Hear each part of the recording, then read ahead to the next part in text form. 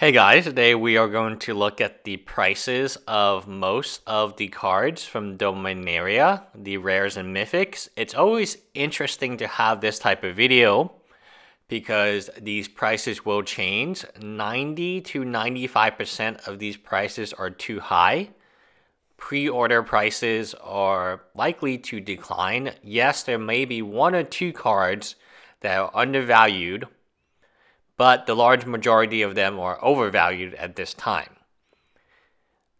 Now, I believe the reason this is the case is when stores Jace the Mind Sculptor first came out, he was undervalued. The Lorwyn Planeswalkers were not that great. The Zendikar ones were not that great. Jace came out. Planeswalkers in general were not considered very strong or standard playable at the time. So he came out and he changed how people do pre-orders. Since that time, people have largely overpriced and very few times where you see an underpriced card. So I thought it would be interesting to take a snapshot of what the current prices are before release and then to review them at a later date. I do like the set. I do think there are cards in the set that are going to be very good for EDHs. One of my biggest criticisms is the land. The land are not it's not that they're bad, but the Innistrad enemy check lands are just that. They're check lands that have been reprinted before. Therefore, when you talk about value in the 5 lands, lands hold long-term value much better than other cards. I think it's kind of a wasted opportunity almost. So we do have a reprint. We have the Gilded Lotus. The Gilded Lotus is very good. That should see the steep decline in price.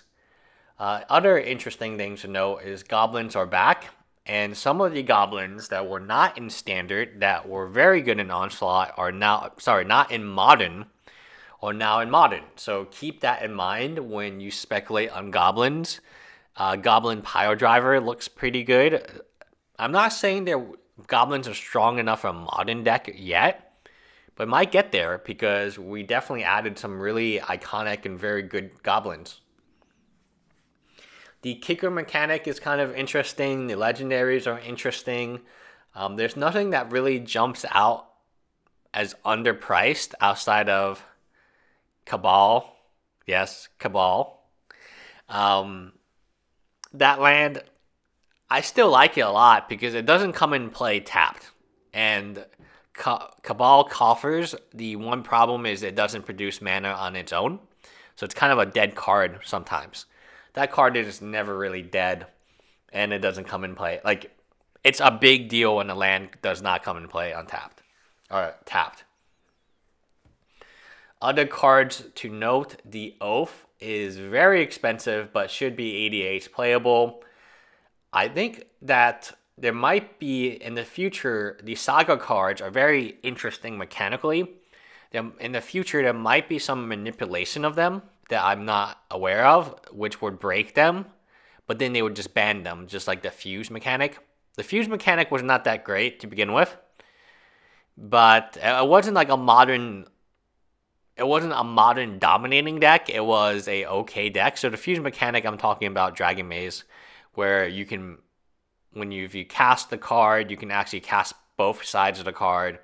Kind of a weird mechanical thing going on, which they removed. So I definitely like the power level. The power level is most easily summarized by Steel Leaf Champion. When I was playing, you would pay 5 for something called Elven Riders, and it would be a free, and then creatures without flying cannot block it. And that was considered like very good because you would giant growth it and do massive damage. But now we have, champions, and I think the Saga cards, probably one of them will be quite valuable or will spike up in price, and then the other ones we will realize are completely useless.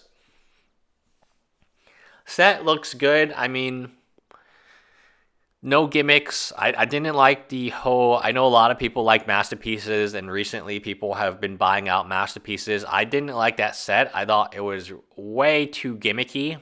When I mean gimmicky, it just didn't.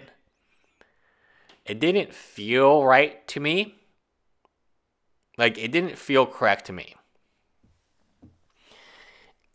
It just felt like it wasn't like an extra. It should have been an extra. The masterpieces should have been a bonus rather than the majority of the value of the entire set. You look at Hour of Devastation. You look at Battle for the Zendikar. What cards are over $10 in these sets? Like, for the Gatewatch. Any of these sets, Amarket with the masterpieces, Kaladesh, like, it goes on and on. There's very few cards outside of the masterpieces over $10. And even those are getting reprinted into Oblivion with Hazret and Chandra. I was really surprised when they hit Chandra because it's not like them to hit a Planeswalker. Hazret, yeah, I knew she would be hit eventually, but a Planeswalker, wow. And a standard Challenger deck. All right, next on, we got Lyra. Lyra's way overpriced. There's no reason this card should be $20. So if you look at it, speculating on these cards really don't make any sense right now because even though they're good, it's the price point you buy in. That's the same in the box. I'm going to address some things. If your local game store is competitive, buy from them. But if they're like leaps and bounds, but like if you can get a box for $80 online, which you can, and your local game store is charging $120, does it really make sense for you to pay 50% more to the local game store? And the answer, in my opinion, is no. Now, if it was $90 online versus $100 in the store, and you get a promo, I think that's fine. I think anything above $100 anywhere is just not going. It's not going to fly. Like, you can buy these $90 shipped to you all day long online, and after, if you wait a little bit, you're going to get them a lot cheaper. And that's the problem with the competition over a local game store. It's really hard for them to make money because it's just so competitive. In terms of online sales, where you can buy from anywhere in the country or even globally, right, if you don't live in the US. So my point is, I like the set, but now it's definitely not the time to buy. Do not buy singles right now, and do not buy boxes right now if you can wait. Now, if you gain additional benefit from opening the packs or hanging out with friends and drafting it, yes, then you have additional benefit. But if you're just trying to get the most bang for your dollar, wait. Wait about 2 weeks.